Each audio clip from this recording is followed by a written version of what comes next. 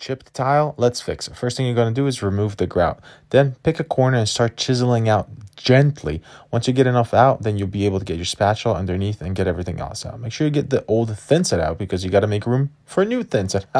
Who would have thought? Then scrape off the old grout, vacuum it, damp it with a sponge, thin set the back of the tile itself. Put it down, squish it down, wait about 5 to 6 hours, then you can grout it. Once it's grouted, it is done. Bang.